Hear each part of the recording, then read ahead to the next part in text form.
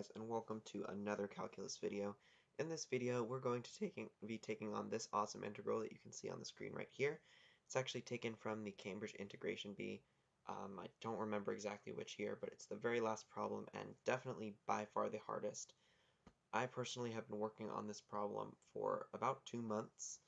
When I learned some new math, and I was able to make a breakthrough and finally solve the problem. So we're going to be using complex analysis and contour integration, but if you know a non-complex solution, please contact me because I would love to see something like that using only real numbers. So without any further ado, let's go ahead and jump straight into the integration and look out for my videos teaching contour integration over the next week.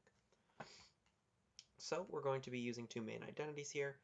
The inverse tangent function defined in terms of the complex natural logarithm, which you can see right here, and this lemma, which I proved in my previous video, that for 0 is less than a is less than 1, we have this integral right here, which is going to evaluate to this right here, and we're going to be incorporating that at the end of the integration here. So just keep that in mind. Now note, the way we're actually going to evaluate this is we're going to evaluate it for values of a between 0 and 1. However, as you can see, it doesn't really matter in terms of this integral whether a is between 0 and 1 or between 1 and infinity. So since this is going to be differentiable and continuous, we can argue that due to analytic continuation, the expression that we get for the value between a equals 0 and 1 is going to be the same as the expression we get for a between 1 and infinity. So we're going to be evaluating it for a less than 0 and 1, but it's going to apply for all values of a. So let's go ahead and jump right into the contour integration. So we're going to be considering this contour integral. I'll show you our actual contour in a moment. So it's just the exact same function. Again, 0 is less than a is less than 1. Then, of course, we're going to expand natural log of 1 plus z squared as ln1 minus iz plus ln1 plus iz, and you can go ahead and check and multiply those together and see that you are going to get 1 plus z squared. And as I stated before, we're going to be using this expression for inverse tangent of z.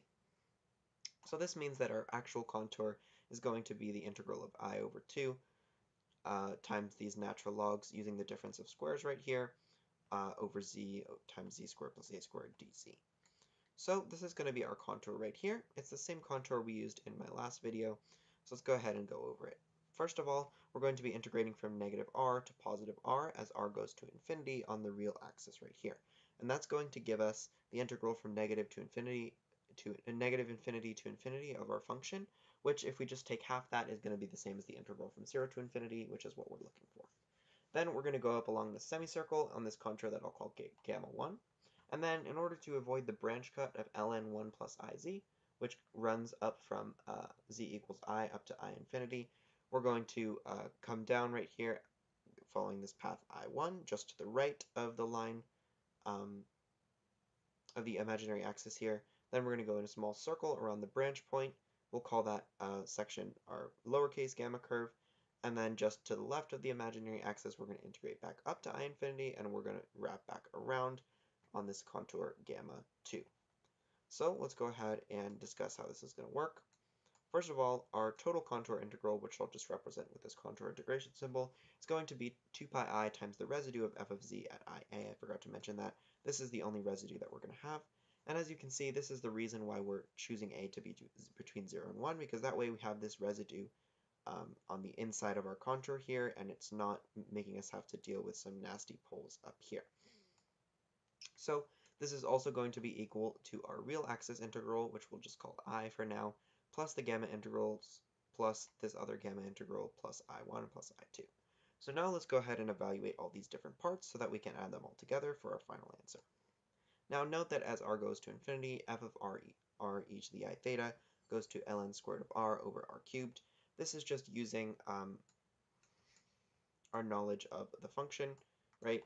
As r goes to infinity, and as f of r e to the I theta just is going to be our value of f around our semicircle, so that's contours gamma 1 and gamma 2. So this means that our integral across gamma 1 and gamma 2 of f of z dz is just going to be integrating, I didn't actually write this out here, but since we're integrating over a path which has the length pi over 2 times r, we would just multiply this by pi over 2 times r since we're talking about absolute values, right? And overall, as we take the limit as r goes to infinity, it's just going to go to 0 because that r squared on the bottom is going to dominate. Okay, now let's evaluate our smaller circle integral, and this is going to be a little bit more difficult to deal with. We are going to make the substitution z equals I plus epsilon e to the I theta. So if we remember, our gamma integral just sort of goes around in a circle around z equals I, and so that's what this is going to do here. So as you can see, as theta goes from pi over 2 to negative 3 pi over 2, we're going to trace out a little circle right here, which matches up with our gamma integral. And we're going to get this very, very nasty expression, but fear not, we don't really have to deal with this expression because our differential is going to be I epsilon e to the I theta d theta. And this epsilon right here, again, we're taking the limit as epsilon goes to 0 from the right, is going to dominate completely, and everything in here is just going to go to 0. Notice we do have this ln squared of epsilon right here, which also goes to infinity, but epsilon is going to be much stronger than this ln epsilon right here. So it's going to dominate, and our gamma integral is going to go to 0 as well. Now comes the more difficult part. Let's talk about I1. So for I1, we can rewrite this as a straight line, integrating from I infinity plus epsilon to I plus epsilon. Again, epsilon goes to 0 plus, where all of this should be limit as epsilon goes to 0 plus, of f of z dz. So when we make the substitution z equals ib plus epsilon, we're going to get the integral from infinity to 1 of I over 2 of ln squared of 1 plus v minus I epsilon minus ln squared of 1 minus v plus I epsilon plus all this annoying stuff on the bottom times I dv. However, it's not really difficult to deal with this because we're just going to, again, take the limit as epsilon goes to 0. So factoring out constants, flipping the bounds here, and taking the limit as epsilon goes to 0, we just get ln squared of 1 plus v for this one. However, for this one, we do have to be wary of our natural log because we have 1 minus v plus I epsilon. If we go ahead and graph that point in the complex plane right here, that point is going to be all the way to the left and just a little bit above the real axis. Again, as epsilon goes to 0, this is going to come closer and closer to the real axis. So that means the argument of this number is going to go, again, we're always above the real axis, so it's going to go to pi. And again, our branch cut for the natural logarithm goes right here. If you remember, in our contour itself, the branch cut went up and down right here, but that was because we were multiplying it by I, so that means we actually shifted it over.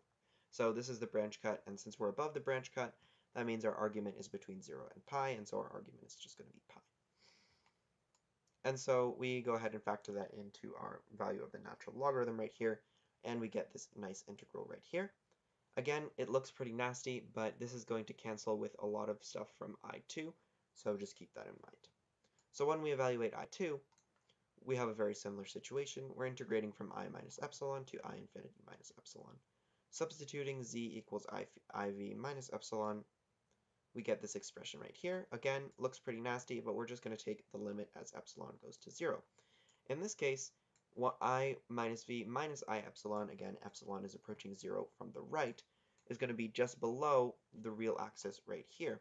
So that means the argument is actually going to go to negative pi since we're below the branch cut right here. And that's the only difference between these two integrals.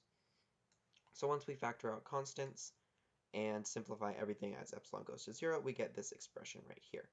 And then I've just gone ahead and copied down these two expressions. So we have I1 plus I2 is going to be all of this stuff, which looks very, very daunting again. But as you can see, we have ln squared of 1 plus v, ln squared of 1 plus v, ln v minus 1 plus I pi, ln v minus 1 minus I pi all squared. And notice that the signs are opposite here and here. So everything in all of these integrals is going to cancel except for the impact of this negative sign right here. And once we multiply everything out, we find that we're going to get 2 pi I times ln v minus 1, and then negative 2 pi I times ln v minus 1 right here. So once we, combine those two, we're going to end up getting that I1 plus I2 is just I over 2 times 4 pi I times this integral right here, which once we just simplify and then we flip the sign on the inside here, we get 2 pi times this integral right here, and then we can go over this.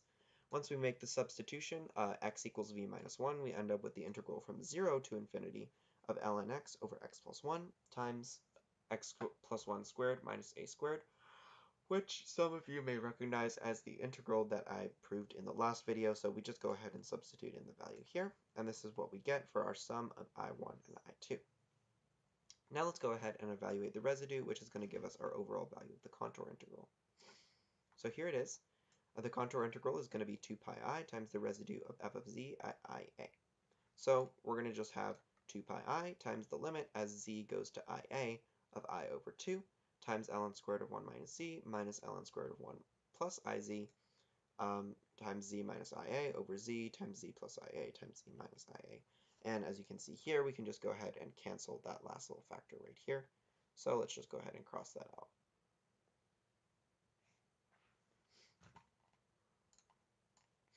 And then we just plug in z equals IA everywhere, and so we're gonna end up getting 2 pi I times I over 2 over IA times 2IA times this nasty sum of natural logs squared. And once we simplify everything, we get pi over 2a squared times ln squared of 1 plus a minus ln squared of 1 minus a. Just a quick reminder that this actually is giving us the value of the overall contour integral, which is of course going to be just the sum of all the parts of the contour integral, which is I plus I1 plus I2 plus our 3 different gamma integrals. And again, these 3 different gamma integrals are all just going to go to 0, as we proved earlier. Or I guess we didn't prove it, but we showed earlier that they were going to go to 0. So we can just go ahead and ignore those. And these ones converged to a value that we calculated earlier, so we can go ahead and substitute that in. All right, this is a pretty big equation right here, but we have pi over 2a squared. Okay, well, I'm not going to say everything out loud here, but you can see that a lot of this has symmetry. But once we go ahead and add this term over here over to the other side, we can see that the ln squared of 1 minus a is going to cancel on both sides, but this ln squared of 1 plus a is going to add to each other on each side. So we get that the integral from negative to infinity of our function, which was this I integral right here, is pi over a squared times ln squared of 1 plus a, which means that the integral we're looking for is just 1/2 that at pi over 2a squared times ln squared of 1 plus a. Wow, what a magnificent result. So I hope you guys enjoyed this video because I really enjoyed solving this problem. You know, it took a long time, but it was 100% definitely worth it. Um, you know, this integral was just so much fun, and I'm so glad that I got the chance to evaluate it. So yeah, I hope you guys enjoyed the video, and I hope some of you will stick around for the videos that shall be coming out over the next week, which is actually a 4-part series where I'm going to be teaching contour integration and how to use it to solve definite integrals. It's a really dense topic, so that's why we're doing 4 different videos here, just to make sure that everybody will completely understand. Also, I hope to soon launch my Discord server where you guys can come and ask me questions or suggest problems for future videos. So, without any further ado, I hope you guys enjoy the video, and I'll see you next time. Thanks for watching!